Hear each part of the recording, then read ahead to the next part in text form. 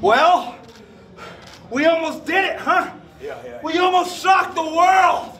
We almost shocked New Japan Pro Wrestling. Tanahashi. That was just a battle. That was just the beginning of the war, huh? I ain't going nowhere. I'ma see you down the road, Tanahashi. Every day, I grow stronger. Every day, the fire inside burns hotter. It's raging.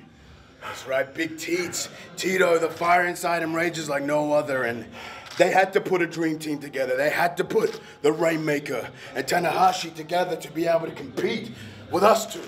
K9 Connection of TMDK. We are like no other, and Okada, your time is almost up. Tomorrow, me versus you, singles. There's no Tanahashi in the way. Me versus you.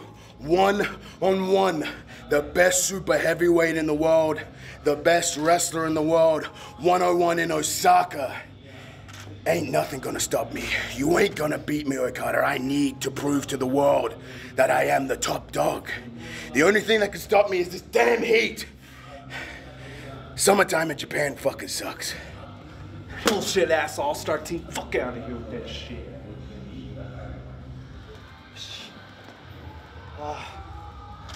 まあ本当にこの大阪府立体育会館にはこのエディオンアリーナね、今には本当にい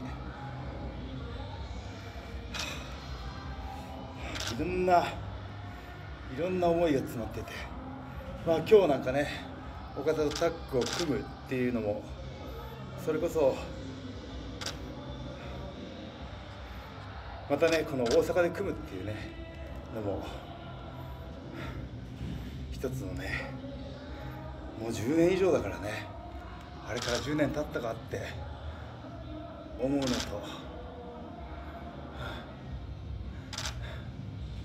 組んでね、このまま終わっていいわけがないっていうね、なんかそういう思いも確認できたから、このね G1 クライマックス4ブロック戦になって、僕は大阪で公式戦は組まれてないけども、熱量、G1 への思い、そういうものをねしっかり届けて、この大阪でエネルギーをいっぱいもらって次に進みます。ありがとうございまし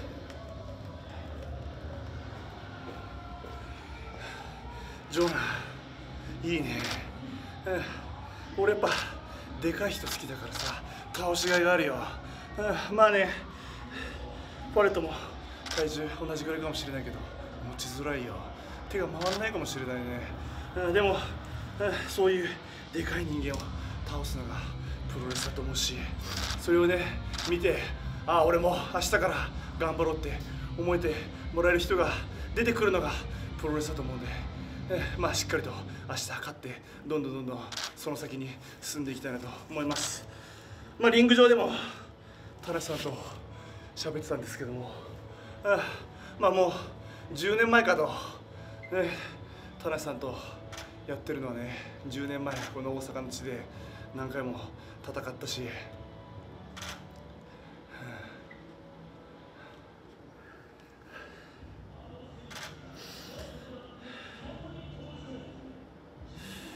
まあね、10年も経ってこうやって一緒に横にいるんでね、決勝で待ってますよ、田中さん。